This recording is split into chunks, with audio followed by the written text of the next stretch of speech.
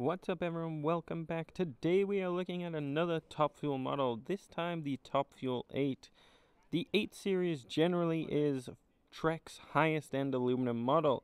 With this year they have made a few changes, one being the introduction of the Roscoe 9, the first 9 series non-carbon model, and now the 9.7s are becoming a higher part spec than they ever have before. The Top Fuel 8 is still their speedy cross-country bike, which is also now a down-country bike with the new geometry and suspension setup. They've got a newer seat post to it, so it's going to that bigger 34.9, and it's going to have a lot more stiffness in that dropper post especially. It's going to handle a lot better. Overall, excellent bike. But is the 8 now the best bike you can buy from them? The Top Fuel 8, is it the one you should go for? Or should you look at something like the 9.7 or drop down a little and go for a little more budget? Overall, the Top Fuel 8 is spec'd extremely well. Trek has done a really good job with this, and I think it probably is still king of the value. Overall, it has a 120mm travel, as with all the Top Fuels, and it has a RockShox SID front fork, and they pair that up with a RockShox Deluxe Ultimate RCT, which is a very impressive rear shock, I have to say. It does come with a Shimano XT drivetrain, so this is going to shift superbly.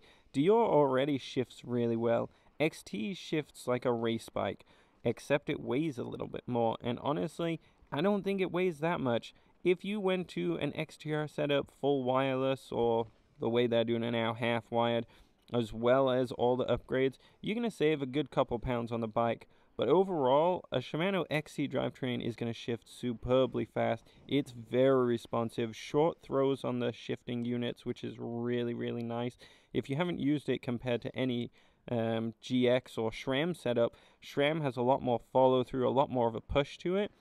And Shimano has a lot faster of a switch to it. It is more like the click of a click of a mouse, as opposed to the push of a button, I guess. It's hard to explain, but it's much faster feeling, a little more snappy, more responsive, and it will be even more so than the Dior setup. It does have 4-piston brakes. Now these aren't the highest end ones out there, but they are going to get you stopped significantly faster. I mean, we're not talking about entry-level bikes at this point. This one's coming in, where are we at, for $48.30 Canadian dollars.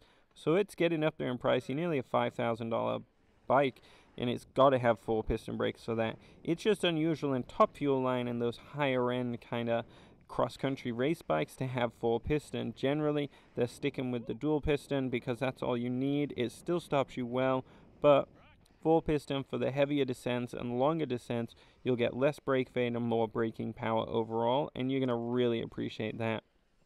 Big change up is the wheels, and these ones come with the comp line, and that is going to be a really nice wheel. They are the 30s this year, so a bit wider setup, and they're going to be able to take in a really big beefy tire. They have stocked this bike overall with a wider tire than they ever have before, and that's going to give you way more traction than before, and it's easy to switch those tires out to something a little less intense if you were doing a bit more of a cross-country kind of a ride.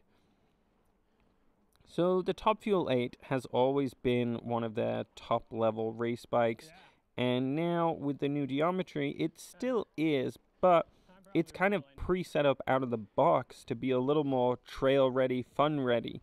Overall, I think with a switch of tires you'll be able to roll a lot faster and become an XC race machine still.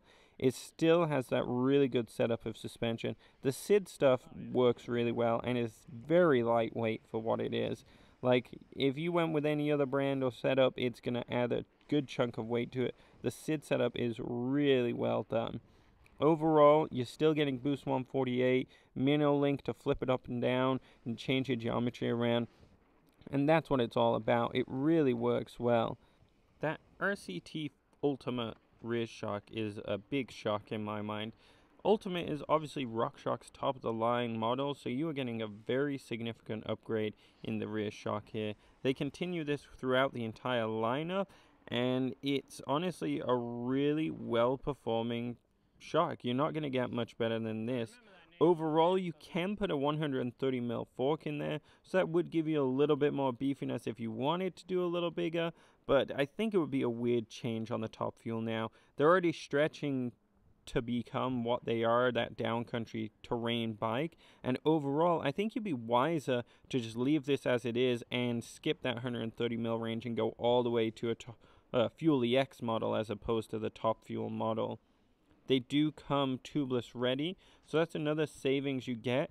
The big downside to the wheels, and it's not a huge downside, but for a Top Fuel 8 and a nearly $5,000 price tag, they only come with the Rapid Drive 54 tooth setup, so this could be increased to the 108 with an additional cost. It's a very small upgrade, but it will give you more contact points and allow that wheel to just be engaged instantaneously, as opposed to a very, very minor amount of drag. I mean, it's really not that noticeable until you compare them side by side, but it's still, it's something to consider when buying a bike this expensive. The tire setup are fantastic. They are the XR4s, so they're a beefy tire for what this bike is, but everyone's looking for beefy. They'd rather a more forgiving tire out of the box and something you'll be able to handle really, really well compared to a racy bike tire, which is what they used to come with. They used to come with like XR1s, XR2s, and slowly they've got bigger and bigger and bigger until now we're at the XR4, and the Fuel X series are on the XR5s. They are 120 TPI, 2.4 inch wide, so they work really well. And it's going to be something you can choose to keep on or go to a faster rolling tire if you are looking for more XC racer. Overall, you can fit a 2.5 inch tire on there, so you will be able to put something really beefy up front if, again, you're doing more downhill stuff. But you don't want to go too aggressive because overall you're just going to end up looking like you're trying to be a Fuel EX, yet not have the travel or slackness for it. What I do like about this is they've switched to that threaded external bottom bracket. It's going to make easier maintenance, cheaper I think a little bit. It's just going to be a lot less headaches. The cassette and the chain are just the SLX setup, which, I don't know, it doesn't really make much difference. The XT and SLX stuff is so close, it's kind of this weird line. All we know is it's not as lightweight as the XTR, and SLX may wear a little bit faster, but it's not a huge difference. Cool thing I do like about this bike, which is really excellent, is the max chainring size is a 36. So they put huge clearances on here to allow you to make this a fast bike. Overall, you'll be able to really crank out those kilometers if you're doing a lot of stuff like that. Most of the time, we're lucky to get like a 34 tooth as a max. The 36 will really make this a capable off-road, like gravel grinding or really high-speed trail bike. Obviously, for some people, that's going to be a pretty hefty ring to push up some steep hills and such, but it's going to be a fast setup. It's really a cool little addition they've got on there to allow this big of a clearance. In conclusion, overall, the Top Fuel 8 still holds true to its great value. With that suspension setup, which is kind of ridiculous, you're going to have a really high-performing bike on the trails. The control through it is going to work really well. Your shifting is top-notch, and with very small upgrades, you can make it insane, essentially, going to a full XT drivetrain once this stuff wears out. The brakes are really good performance out of them, and the wheels are really good, and obviously with that teeny bit of an upgrade again, you can make even better engagement points and make it a really capable bike. For very small upgrades, you could make this that much faster of a bike, but how it comes is really well stocked, and you don't need to change a thing for anyone who just wants to do everything with it.